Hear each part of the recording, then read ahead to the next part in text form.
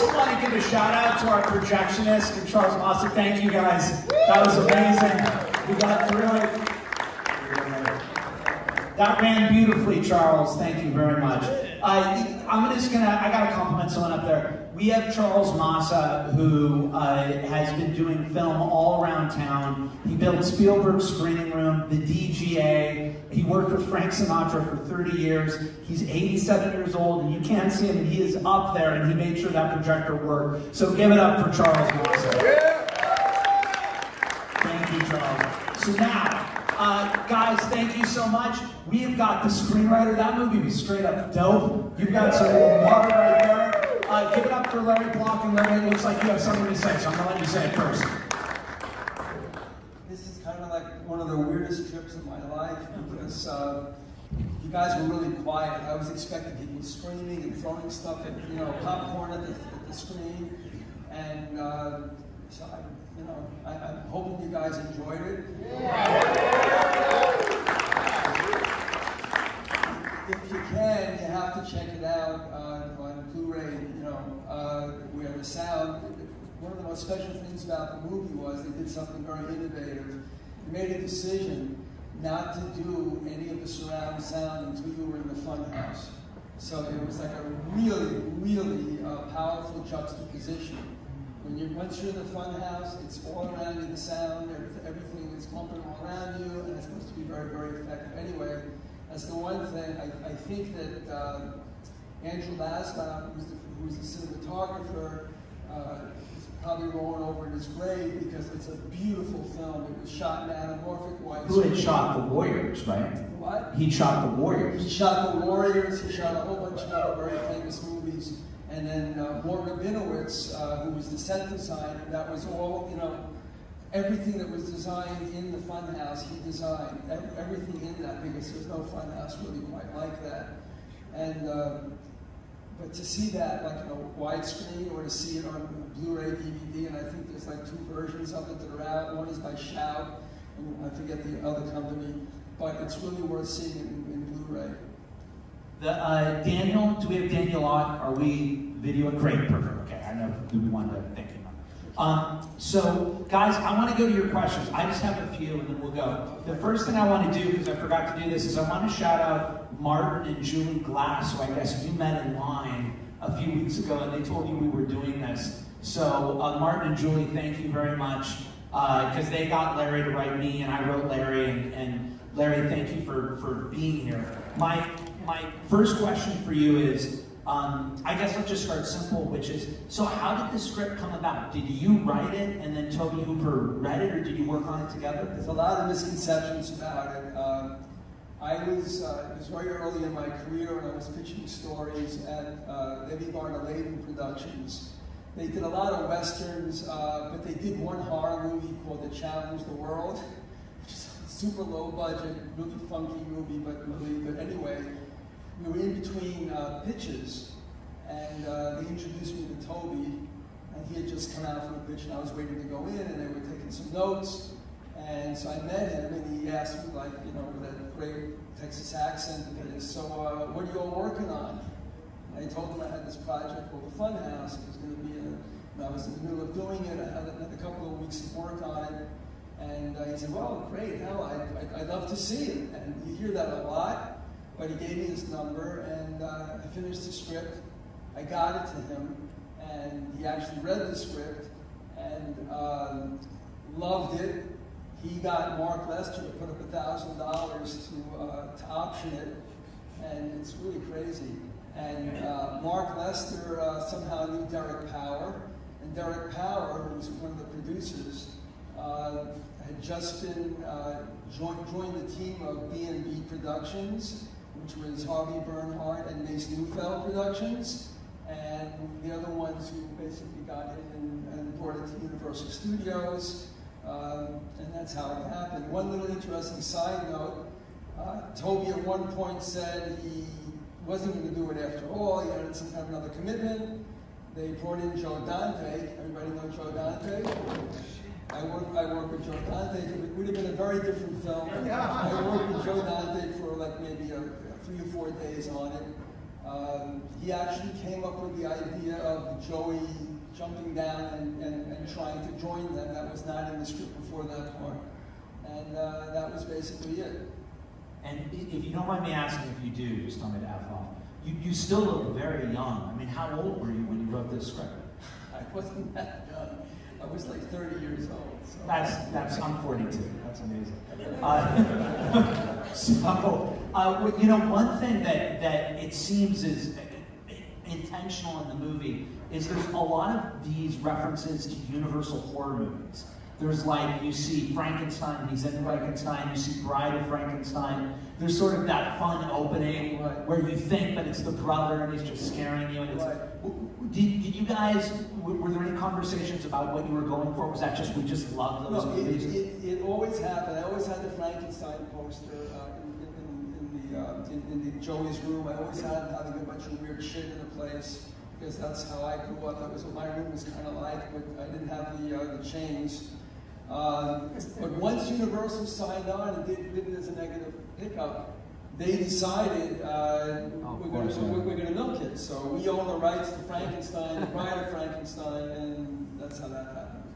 Got it. And I'm going to ask one more question. If you got questions, we always prefer it to be audience questions, but I always have questions if you don't. So, another question we got to ask is, what was Tobe Hooper like to work with? And do you have like a favorite story from the shoot that sort of for you just says Tobe Hooper? Well, a whole bunch of this was very early in his career. He had just finished Texas Chainsaw Massacre. He had just done, he was doing Salem's Lot. And he was a protege of Billy Friedkin, and he loved Billy Friedkin, you know. But, this was really early in his career still, and, but I do remember a couple of really funny things with him. We missed our flight to Miami. He was supposed to pick us up, and we had someone pick us up. We missed the flight, and I remember waiting, and this is before TSA and all this other stuff. But I remember like waiting in the airport online to get another flight because they were supposed to fly us out first class. And all I hear him speaking with his assistant, right, saying, "What do you mean you didn't get the VCR? Get a chainsaw and cut the fucking thing open." He's screaming this out like in the airport, and it didn't mean anything. The other thing was, when we finally landed, they picked us up, and he was upset about the limo driver because it was a woman in a limo outfit, and she had his name spelled wrong, or she was saying like, Tobe Hooper, Tobe Hooper. He got really pissed off. And so we're in the limo, and we're now driving to Norton's studios, and he's just sort of like going at her. He's just saying like, "I never heard of such a thing. We pay for a limo, and this is what we get." And all of a sudden, she pulls the car over, the limo over. She says, "Get out!" And get out! And he's trying to sweet talk her, and it doesn't work. And she let us off on a bridge somewhere. I don't know where the hell it was. And then they sent another limo, and they picked us up. He was very nice. He was very charming. I was there for 10 days of pre-production. He came up with a whole bunch of new ideas. They wanted me to get out of the production because it was slowing things down, because we had some really amazing ideas and other things that were actually in the script that didn't make it into the movie. But he was a lot of fun. I kept pretty close contact with him for a couple of years. I remember one night he calls me up at like 10:30 at night, and he says, "I have a meeting with John Peters. We want to do this. Movie about college suicide club, and it turns out that it's a murderer. But I don't have time to read the book. So can you read the book? And come take the meeting with me, make me look good, and you'll have the gig if it happens." We met with John Peters, and he was just like really charming. And every time Peters would ask him a question, I told the story. He would say things like, "Oh, it's a really interesting question. You know what? I'll have to think about that and get back to you."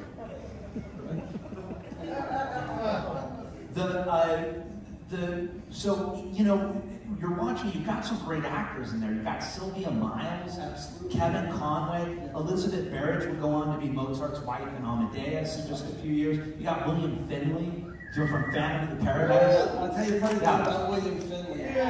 I was in the room with Tobe because we hadn't cast him yet, and we were in Miami.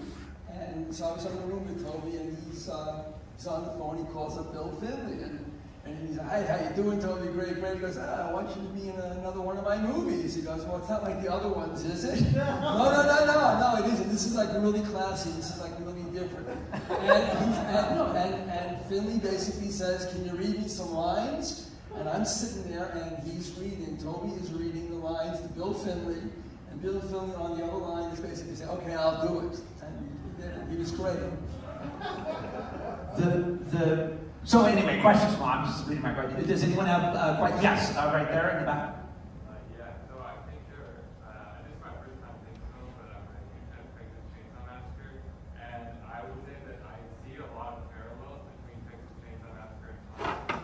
I'm just wondering how much of that was incidental and how much of that came through a collaboration with them. My script, when I was finishing up that script, this is really a tough time. I was just breaking into the business. And when I knew that it was going to Tobe Hooper, and I really admired the Texas Chainsaw Massacre, so I understood a lot of his sensibilities, and that's the reason why I think he really went for it, was because this whole thing about family, it being the family, and the sympathy that was like sort of like built in for that whole situation. But that's there.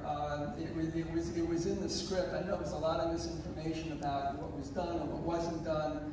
But I do remember one of the scenes that Tobe said we have to do is we got to do something else with the father and the kid relationship, and that's when I came up with this thing that we call like the confession booth, which is it plays like a confession booth. I remember writing it, and then we didn't have cell phones in those days, so I had to call the lines in, and they were transcribing them. That entire scene between when the father is trying to convince the son that he's got to do one more bad thing. And I remember, I think you guys enjoyed it. My favorite line in the whole piece is when he says, "And afterwards, we'll go fishing like this." Well, I'm really glad you pointed that out. I didn't want to say it at the beginning for people who haven't seen the movie, but there's this thing in Texas and in this that gives it an edge over other horror movies where there's this familial relationship where in some ways the father is the bigger monster than the son, and you sort of watch it, but that was just something you were sort of writing for Hooper. You thought he'd go for that. I knew what his sensibilities were, and again, we had a blast. I was there like for 10 days in pre-production. We had an absolute blast coming up with gimmicks. There's a lot more stuff. My only regret about the movie is because they ran a little bit over budget and over time was we had incredible choreographed chase scenes going through the funhouse, where Amy was basically losing her mind, and it becomes hallucinogenic. I mean, it has a hallucinogenic feel to it. There are some people who say, "Oh, how could it be such a big, funhouse and all that?" But by that time, you're like, she's out of her mind. So that's my only regret. They had Verna Fields come in as an editor, one of the top editors at Universal. The editor of Jaws. Yes. Whoa. And she came in and was able to figure out a way to give you the illusion of this incredible chase through the funhouse. But I had things where she runs headlong into one of the figures, and it cracks open, and there's a skeleton underneath it. You realize that a lot of these things were actually at one time they were people. So. Other questions? Yes. How did Universal treat you? Did they like what you were doing? Were they happy with the movie? Were they proud of it? Universal did it as a negative pickup. So they pretty much let Mace Neufeld, who was a very big producer at the time, and he had done The Omen and The Omen and a couple of other great, and all the Harrison Ford movies, and he continues to actually work in the business. They kind of like left us alone. There is an interesting story about the book. I don't know if anybody knows about the Dean Koontz book. If you read the latest edition, he speaks quite in depth about what actually went on there. But Universal owned Jove Books, and they're the ones who launched Dean's career as Owen West. And they didn't treat me very nicely. As a matter of fact, I wound up speaking to Dean, and when we didn't realize until like 8 years later that it was Dean Koontz who wrote under a pseudonym of Owen West, who did the novelization. Anyway, I just remember calling him up, and I got through his agent, and saying, well, you know, they're going to reissue the book now, because the book did very well the first time around. The book, I did more money on the book. I made more money on the book than I did on the film. But when they went to reissue it, it was with Dean Koontz's name on it. And that was worth a fortune. And they tried to get me down. It was like horrible. He told me, you know what, kid, I'm not going to let them do this to you. I wound up with 2.5 points in the Dean Koontz book. We became really best friends. And that first check that came in, we were really hungry at the time, it was like $119,000, and it's for the book, which I had nothing to do with. He novelized it. And over the course of my career, it's like, it was very good. I made over $250,000 on the book. And I kind of think that Universal was very upset with me. If you read the latest reprint of the Funhouse, he explains it very, very succinctly. We became very good friends anyway. How was I treated by Universal? Most writers are not treated that well. But it was a great gig.